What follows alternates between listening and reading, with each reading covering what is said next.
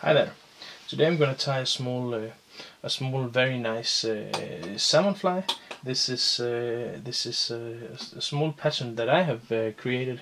It's a gray and fluoro chartreuse, fluoro yellow pattern. A very nice pattern, I think. I must say I have not caught a salmon on this yet, but it's one of my principal patterns for this summer's trip. I'm going to the Kola Peninsula, so I plan to catch a lot of salmon on this. But I have to agree, I have to confess, it has not yet caught any salmon. But well, still, it's a nice looking fly. It's fairly simple. I take some Senyu laser dubbing. Senyu laser dubbing is nice because of it's easy to work with. It's easy to make some good tags and butts and wings. Besides, it's great properties as a dubbing. So I'm just gonna start by adding a small tail made of fluoro chartreuse Senyu, like this. Cutting out the leftovers, and then using a very small amount to hide my tying thread and to create the butt, like that. This is the tying thread here is actually a new tying thread. It's the Futurefly 18O. So it's very thin, but it's very strong because it's GPS thread. So then I'm taking a Futurefly US tube, and this way I have a nice and secure hold for my US tube. I'm gonna make a small bundle of tying thread here, just to do the rest of the fly. And now I'm gonna take a hackle, a fluoro yellow fluoro chartreuse hen cape here. No, not hen hackle. I'm gonna use one of the smaller one if I can find one. There's one that appeared to be a bit smaller, because I do not want this fly to be large. I want it to be a fairly small one. That's also why I've used this. It's only 0.0 centimeter, the US tube here, so it's a fairly small US tube. Also, I want to use this in low water conditions. So attach this here. As you can see, I've stripped one of the sides because I do not want this hackle to be too dominant. But I still want it to be on there, so probably need to fasten it a bit better on this next go, like that.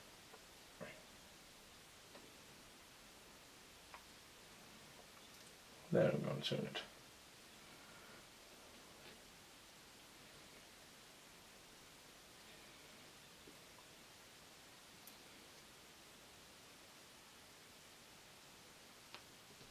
I should have cut this off before I started, but oh well, never mind. Got around to it now, like that.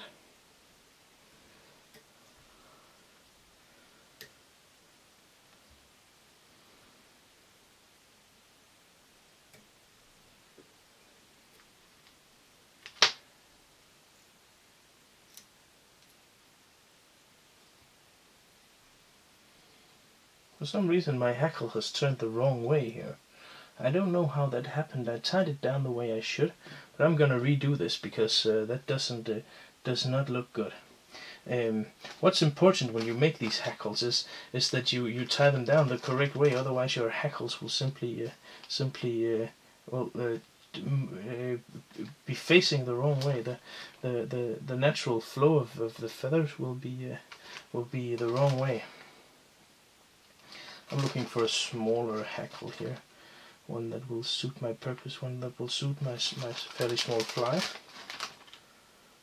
Where are you hiding? Here was one. So as I was saying, this is the side, the upside, the side that is the most most vibrant in color. And then the feather fell apart in my hands. This is not going. This was not what I was going for, but you know, that's just how fly tying is. Sometimes you have a bit of problems. Let me just see here if I can find the perfect feather. I have almost emptied my bag. Emptied my bag. Yeah, that was one that was good. So I'm gonna strip off all this annoying wool down here, all the fluff, and then I'm gonna take the upper side here and I'm gonna remove as much of that as I can, like so. There you see, now I have a small feather. I'm gonna turn all of this back here like that, and I'm gonna tie this down.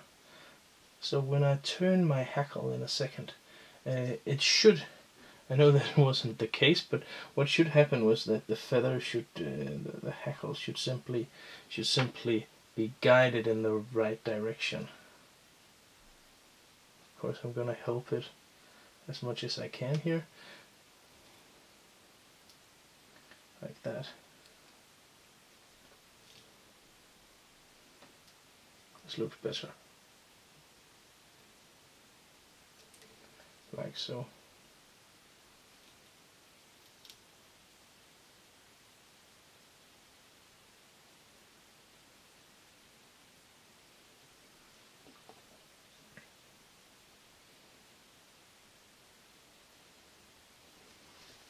Like that. Have a small seatrout hackle. So now I'm gonna take some fox. This is marble fox, but you can easily use Arctic fox or whatever you have in grey.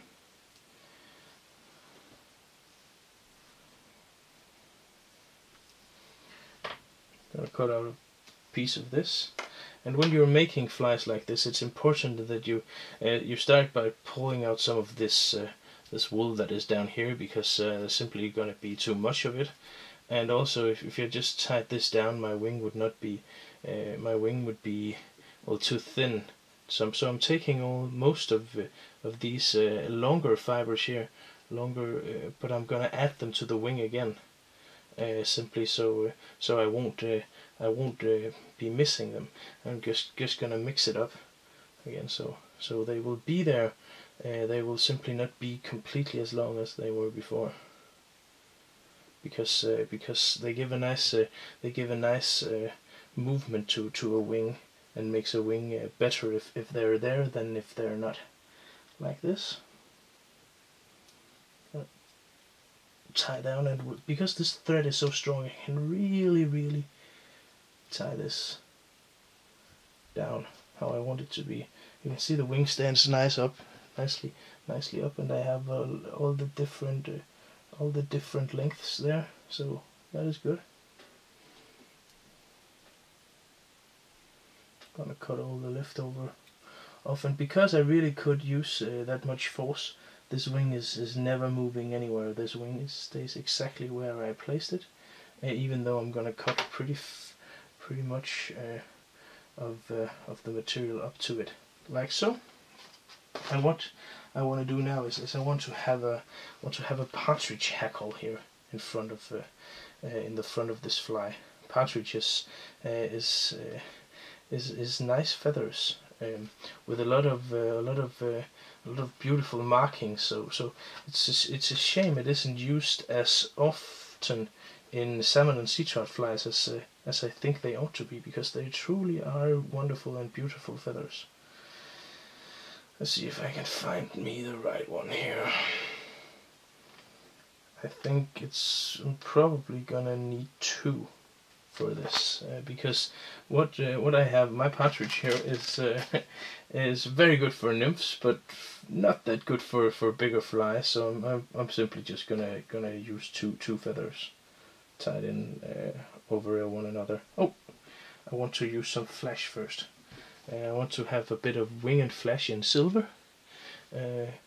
Silver is the right color for this pattern. Just gonna take some of this. Wing and flesh is actually the original the original angel hair. So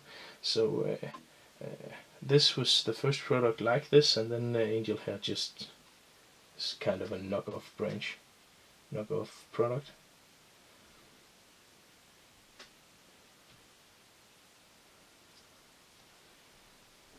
As you may notice, some of these are fairly long, but I'm just gonna trim these. Used about 10 or something like that strands. All these that is in front I'm gonna cut off at the base like so. This is simply just a little flesh to give it a little bit of zest, you might say. So I think it's called zest. I don't know. Correct me if that's not a word you can use. In this case, you could also say a bit of drama, a bit of action. I'm gonna turn my partridge feather here.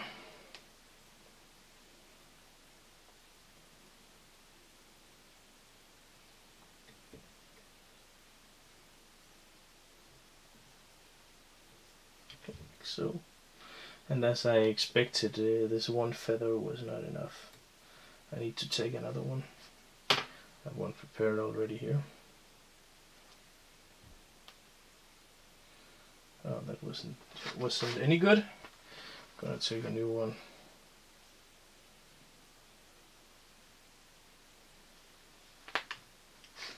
This one looks better.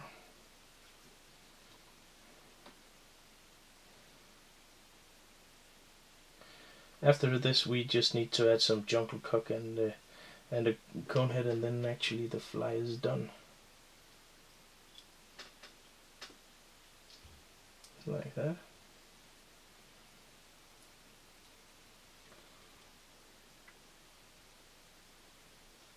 Gonna turn the hackle here, like so.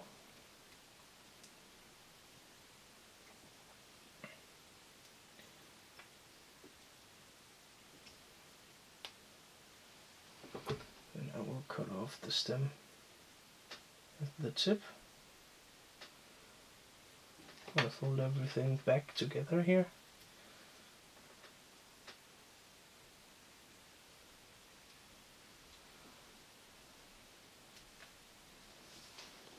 Like that. It looks fairly good. So, some jungle cock. I'm gonna use some real jungle cock for this fly. What we need here is a fairly small one, because this fly is a fairly small fly.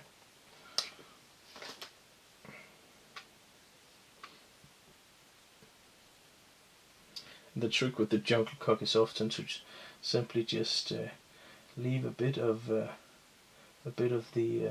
feather here to get it to stay where you want it to be, like that. Does that look good? Yeah, that looks great.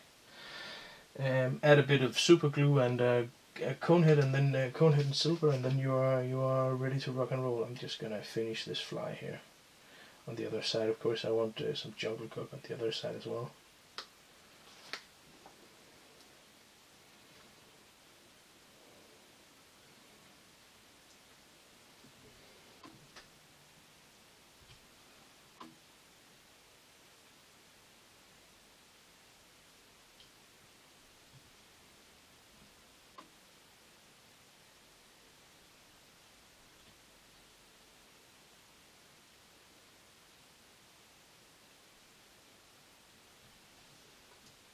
That. Cut off all the stuff that is not necessary, making a whip finish.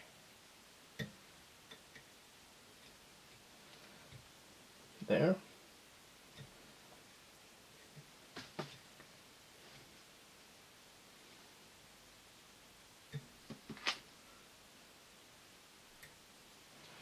And applying a bit of super glue.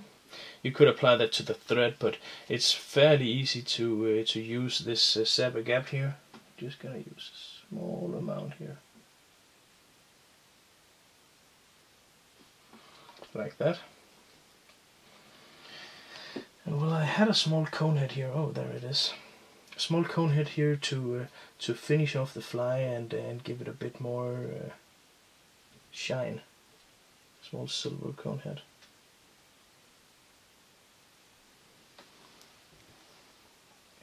And there you have it. A small fluoro yellow, a small tube fly. Easy to make, but very cool in the water. I'm just gonna show you the fly a bit closer, like that. A cool little fly. I'm really looking forward to this. I know this is gonna get me some salmon, probably some decent sea trout as well. So, well, those were the words. Thank you for tuning in.